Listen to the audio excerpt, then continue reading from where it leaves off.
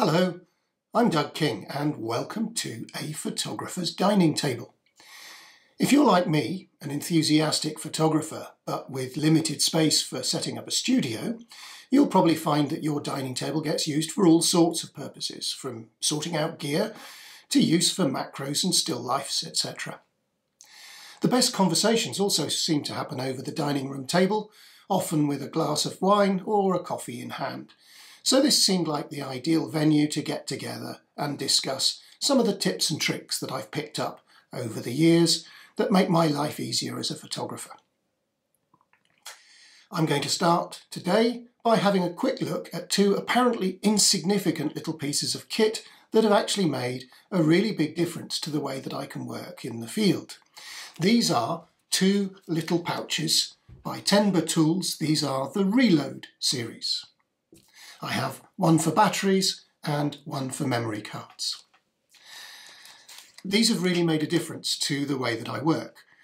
Do you remember how difficult it is to work out which battery is charged and which battery is flat, and how often you've used particular batteries when they're all jumbled up together in your camera bag? Well, that used to be me. Not anymore. I tend to travel with 3 batteries, one in my camera and 2 spares. This pouch, the Reload Battery 2, takes 2 standard sized SLR batteries. Not only does it keep them conveniently together and easy to find, it also allows me to arrange my charging so that all my batteries are equally exercised.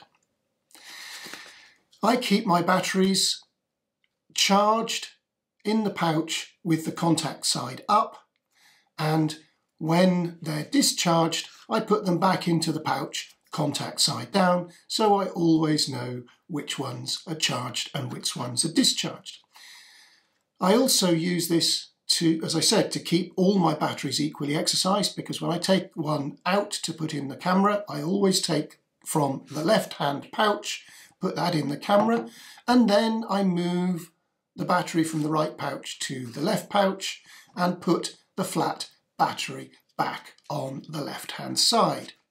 And that way I'm always rotating my 3 batteries and making sure that all of them have been equally used and equally recharged. Simple, and so much less hassle than trying to keep a record of all the charge sequences by writing down the serial numbers or anything silly like that. The other pouch is the Reload Universal memory card pouch. Now, there are a number of memory card pouches available. I used to use one which had specific pockets for compact flash and for SD. Of course, that means that you're then limited from each kind of card to the number of pockets that are available in your pouch. I now shoot on a camera which has got 2 slots, one for compact flash, one for SD, so I like to be able to mix and match. And this pouch, the Reload Universal, allows me to do that. This simply has 2 zippered pockets into which you can throw as many of any kind of memory card as you choose. Now, the clever bit is that the 2 pockets are distinguished by coloured zips. So I always keep empty, formatted, ready-to-go memory cards in the pocket with the green zip, and my exposed cards in the pocket with the red zip. So I'm never going to mix them up, and I'm never going to find myself on a shoot scrabbling around trying to figure out which of the cards are exposed, which cards are empty, and maybe missing a crucial shot. So, clever idea, simple little piece of kit, tremendously helps in the organisation in the field and on shoots.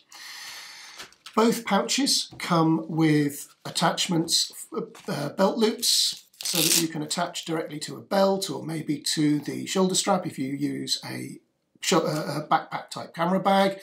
They have attachment loops for lanyards or any other kind of fixing that you like. And on the memory card pouch, there's a clear plastic sleeve on the back that allows you to capture a business card or other contact details, so that should you lose this pouch, your precious photos can be returned to you.